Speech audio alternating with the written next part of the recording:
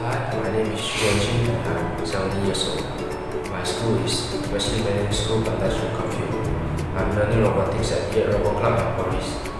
And let me show you my remote control fan challenge now. Now I will show you how the fan works.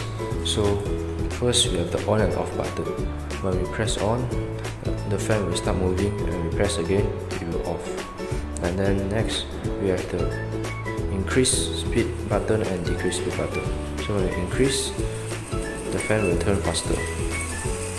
And there are five value 1 to 5 is shown at the screen here.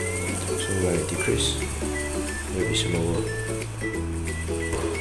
And next we have these two buttons at the bottom that can change the position of the fan. So when we press this, it will turn left. And then we press this again, it will turn right.